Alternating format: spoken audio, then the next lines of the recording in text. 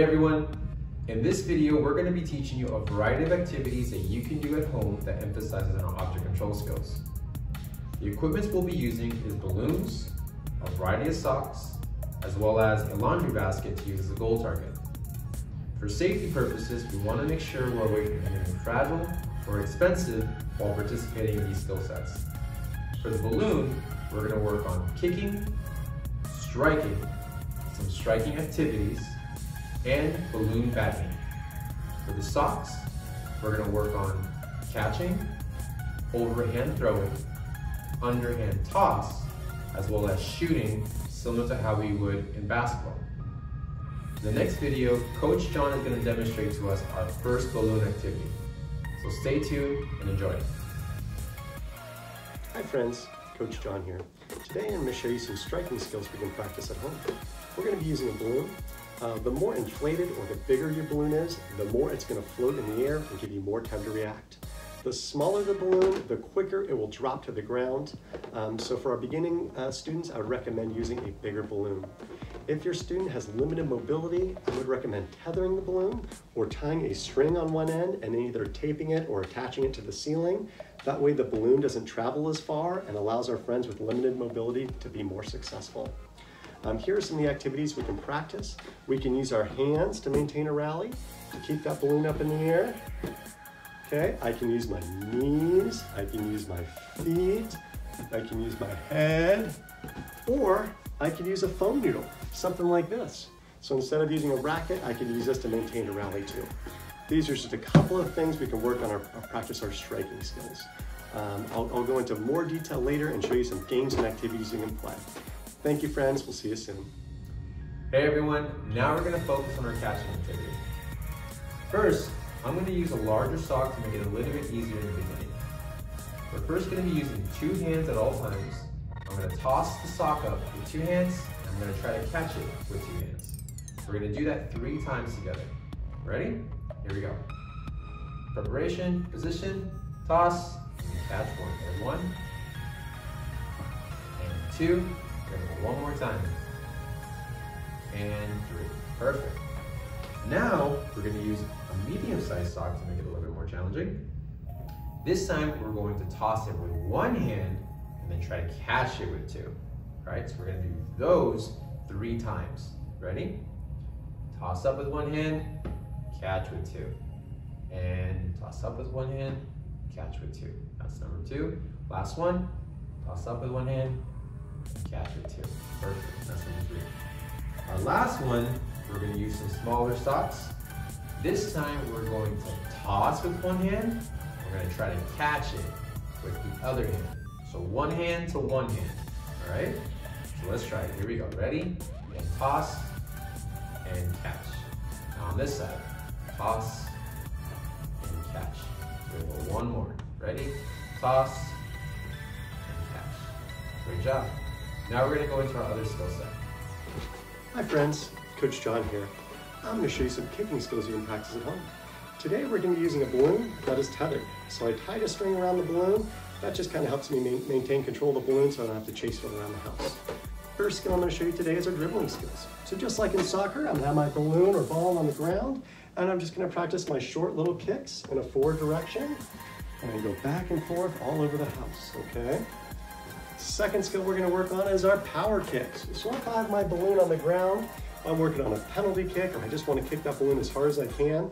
I want my balloon on the ground. I'm going to step and plant my non-kicking foot, kick that balloon and follow through to the target, okay? So my balloon's on the ground. I'm going to step, plant, and kick and follow through to the target. Okay, the last skill I'm going to show you right here is called our drop kick. So if I'm the goalie and I need to kick the ball, what I'm going to use is a drop kick.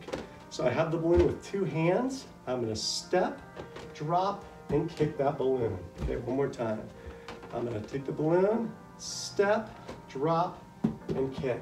So these are just 3 kicking skills you can practice at home, which will hopefully translate into soccer skills. So you can practice your dribbling, your power kicks, or your drop kicks. Thank you, friends, for watching. Hey everyone, now we're going to work on the overhand throw. As you can see, I have a hula hoop as our target. You can also use a wall. To make it more visual, you can tape the wall into a square or as an X for your target. Now, once I'm ready, I'm gonna pick up my sock. I'm gonna step with my opposite foot. I'm gonna use my opposite hand and point to my target. Then place the object near my ear. Once I'm ready to throw, I'm going to lean forward. As I release, I want to make sure that my hand is on the follow through. Plus, I want to make sure my arm is passing the midline of my body. So I'm going to do one example and then we're going to do 4 together. Ready? Here we go. Step, point, ear, throw. Now we're going to do 4 together. Ready? Here comes the first one. Step, point, ear, throw. Back to the starting point and step, point, ear, throw. Here we go. And step, point, ear, throw. Last one. Step, point, ear, throw. Great work. Hi friends, Coach John here. I'm going to show you some badminton skills you can practice at home. Badminton is a really fun game. It's typically played with a birdie and with a racket, but since we're playing indoors, I would recommend using a balloon and a foam noodle. The skills we want you to practice in badminton, the first one is going to be tracking the balloon with our eyes, watching where the balloon goes, and the second thing is moving or adjusting our body to get to the right space so that we can hit that balloon and maintain a rally. Okay, so if you are playing by yourself, I would recommend trying to do a rally. A rally is trying to see how many times you can hit the balloon in the air before it hits the ground. So you can kind of set a goal for yourself. I'm gonna try to hit it 10 times before it hits the ground. And if you get to 10, then just kind of raise that goal and keep working hard, okay? So if I'm doing this, I'm gonna practice my kind of underhand, keep it up in the air. I could do a forehand swing, backhand swing, or even the overhead striking motion like that, okay? If you are having a hard time making contact or maintaining a consistent rally, I would recommend tethering the balloon, so putting a string on the balloon and either taping it or attaching it to the ceiling. That way when you hit the balloon, it doesn't travel as far, so that allows our friends to be more successful, especially if you have lower mobility, okay? If you have friends in the house that would like to play with you, that would be great. If you have a partner, I would recommend kind of standing a couple feet apart using a foam noodle or your hands, whatever you have available, and just practicing making that rally and working together to see how many times you can strike it without it hitting the ground, okay?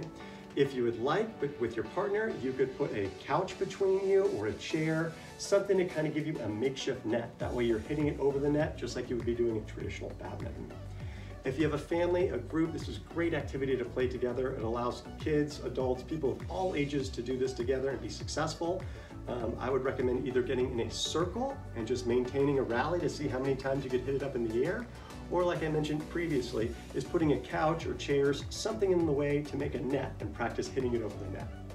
So I hope you're able to use these badminton skills and practice at home. Badminton is a super fun game, and I just hope you guys can keep playing and working on those badminton skills at home. Thanks again, friends. See you soon. All right, friends, now we're gonna try the underhand toss. As you can see, I have a laundry basket now as the target. Now, I'm gonna pick up my sock.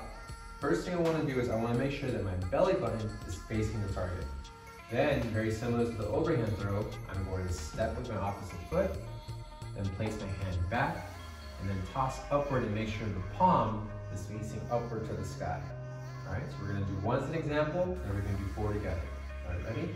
So belly button facing target, step, hand back, and palm facing the sky, ball goes in, or the sock goes into the laundry basket. All right, so now we're gonna go with number 2. All right, so here we go. Ready? Step, hand back, palm facing up. Number 3, here we go. Step, hand back, belly button facing target, toss upward. Okay, so we got 2 more. Here we go. Ready? Step, hand back, toss upward. A good cue to have for this one would be a tick-tock method. So you would step, tick, going back, tock, going forward. That's the underhand toss. Good job. Hi friends, Coach John here. I'm going to show you a couple striking games you can play at home. If you're by yourself, I'd recommend just trying to maintain a rally, trying to see how many times I can hit that balloon in the air before it hits the ground. You could do this using your hands, your elbows, your head, your feet, your knees, all your different body parts to maintain that rally. And again, we're going to want to work on tracking the balloon with our eyes and moving our body and making adjustments. If you have a friend to play with, I'd recommend standing a couple feet apart and just practicing keeping up that balloon in the air, maintaining a rally. And you can do that using your feet again, your hands. You could use a foam noodle, whatever you feel like playing. And if your whole family wants to play, it's great. My family loves playing badminton in the house. This game works for people of all ages, ability levels, and really allows everybody to be successful, even the little ones. So you could either make a circle and maintain a rally that way, or you could kind of divide it and make a makeshift net using a couch, chairs, something just to divide the group in half and work on hitting it back and forth. You can keep score by saying every time the balloon hits the ground on one side, the other team gets a point. That way you can make it a little competitive if you want to do that with your family. So these are just a couple suggestions, but I really enjoy playing with balloons in the house, and I think you will too. Coach Pena is going to come up next. We're going to try the shooting activity. Our laundry basket is going to be the same target as before, but this time for the shooting activity, we're going to focus on 4 parts, and it's called beef. Balance, balancing the knees. Elbow, facing the target with your palm up. Eyes, always looking at the target. And then on the release, good follow through. Gives you a good rotation, gives you a better opportunity to get the sock into the basket. All right, so I'm gonna try one by myself, and then we're gonna do 4 together at home. All right, ready? Balance. Elbow facing, palm up, eyes looking at it, follow through. Now we're gonna try 4. So here's number 1. Ready? Balance. Elbow, palm up, eyes, and follow through. And balance. Elbow, eyes, follow through. We got 2 more.